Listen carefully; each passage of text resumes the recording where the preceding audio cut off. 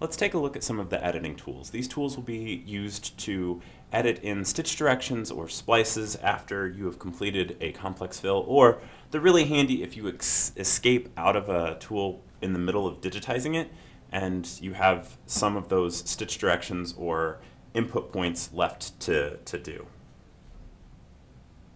If I use a complex fill and I digitize around this shape, I'm just using the traditional input method.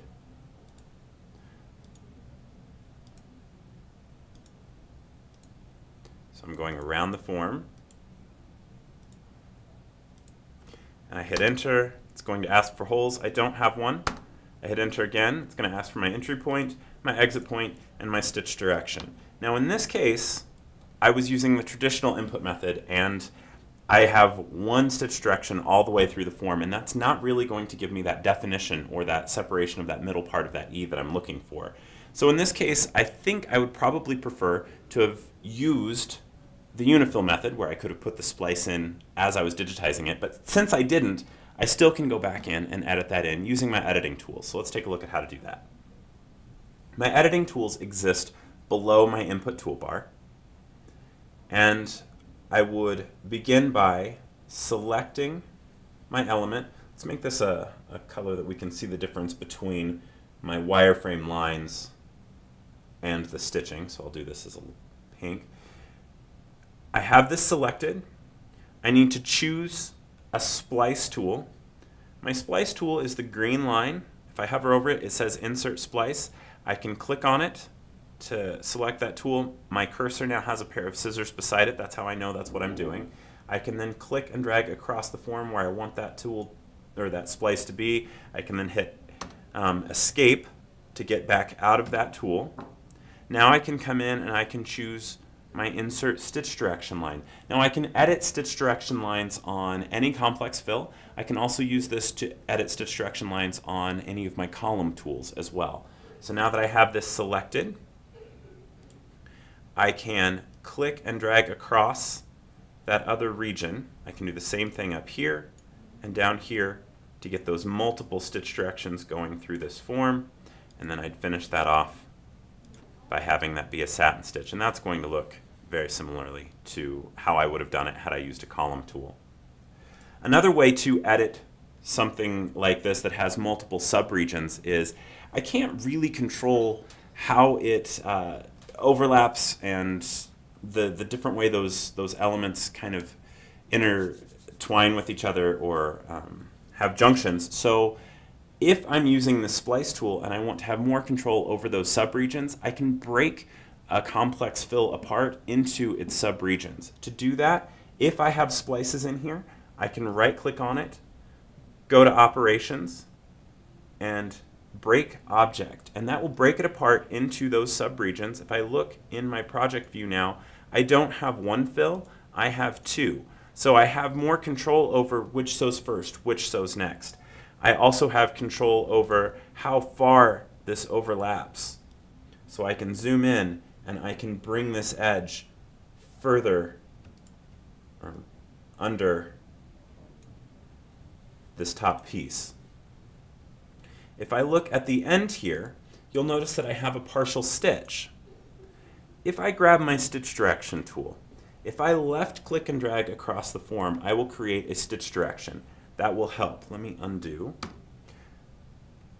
so that I have that partial stitch direction, or partial stitch again. The other thing that I can do is I can right click and drag close to the end, and it will put a red line, and that's an end line.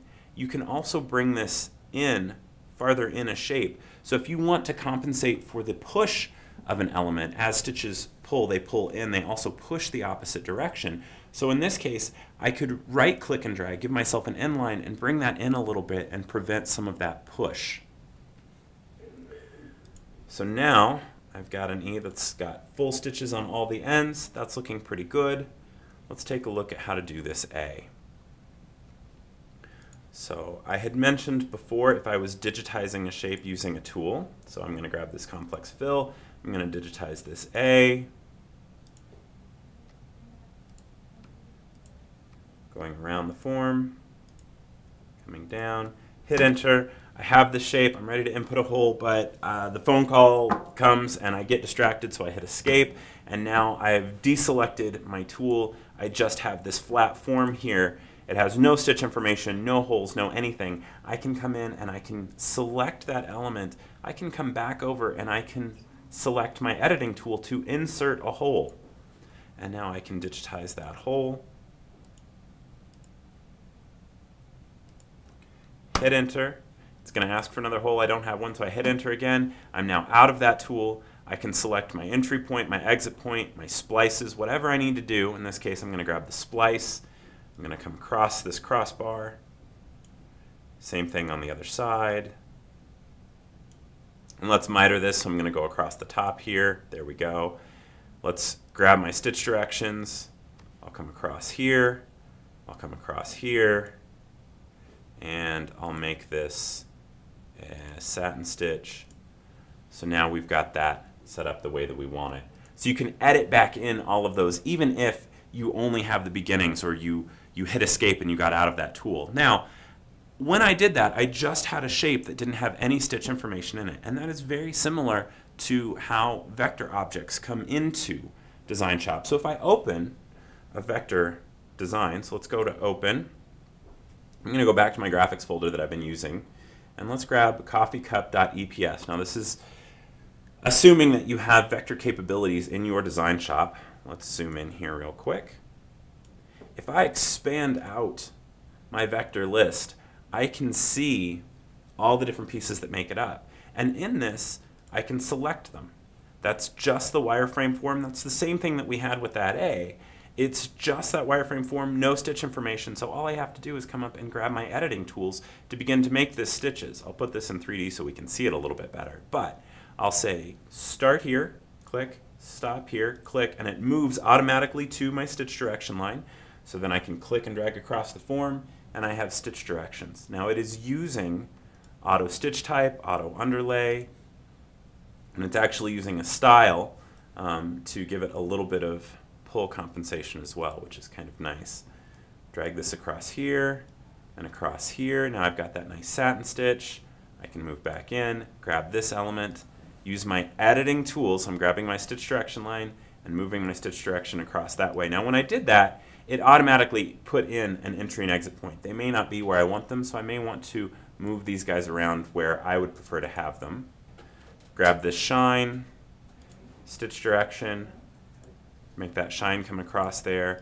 I can go back in and I can edit in all of this stitch information, and that allows me to digitize these vector elements very, very quickly. So the editing tools can be used to edit in stitch information to a vector element, or they can be used to edit in stitch information or a hole or a splice, or resequence how something is done, where the elements start, where they stop, and essentially how they push, as well as those stitch directions on an already digitized wireframe design. These editing tools should give you the capabilities to edit in pretty much anything that you really need in any of your designs.